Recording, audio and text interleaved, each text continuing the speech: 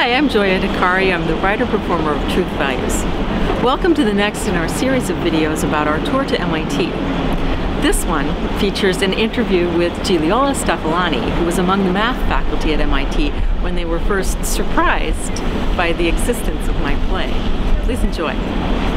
So last year, I guess, when we learned that there would be this play, I personally was a little bit concerned that will be something that will be only centered on the relationship with the students versus MIT versus the math department, and how this female student was treated. And since I was more or less around that time, a little bit later at University of Chicago, which was a very, very similar situation, and I thought that although the situation was very negative, I was hoping to see something different in the play. The people that I talked to, they loved it, and I think there was I was not the only one afraid that we'll emphasize only the negative parts of the department. Actually, I wasn't here at the time, right? So I didn't feel like it was my fault if that happened. But I guess many of my colleagues were, thought that they were responsible for that, and it was not a positive feeling about it. But after seeing the play, they, of course, they still felt responsible, but they felt like it was more an awareness situation and not necessarily like a feeling of guilt that was not productive in a sense. So and they were all very happy. I went to see the play, and I was really happy when I realized that, of course, all these issues that are very concerning, and still now, and certainly at that time even more, about women and math and faculty with prevalently male faculty and so on, although they were there, they were not the only part of the play. And this personal journey is the one that really captured my attention, and somehow I think it was very important, because mathematicians are often seen as, male or female, often seen as people who don't have feelings somehow. And for women, I think it's even more important that it's known out there that you can be a mathematician and have feelings at the same time.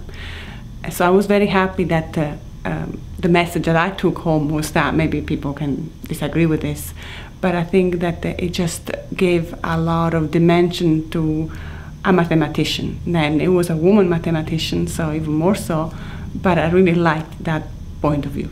Maybe I'm a little bit too optimistic, but I think our department, if you just look at the math department, is probably ahead of the curve compared to other departments in the country, in at least having realized what the problems are.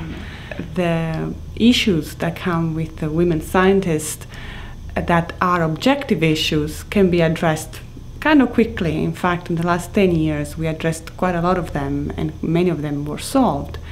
The question now are about issues that are more generated by, I would say, that are less quantitative, but just as important. So the role of women in science and family, and the role of women in an environment where there are lots of men, very few women. What's a critical mass? How do we define that? We don't have we cannot quantify it in numbers necessarily, but it's more like when the feelings start being right, when one feels like it's welcome, in a welcoming environment and all that. So what I think the play will do is to maybe emphasize even more this aspect of the problem, which at the moment I think is really what's hard to solve and what one should concentrate on.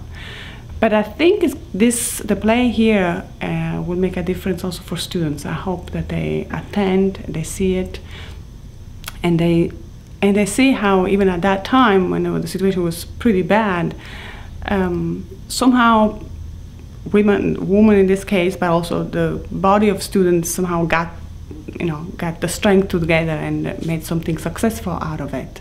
So it's a message, for me, it's a message of success, even in a situation that could not be considered a very positive one. The play, I think, will certainly address the question of, in particular, this woman in a graduate school, but also will explicitly tell people how many different issues come together to then make a woman successful in whatever career.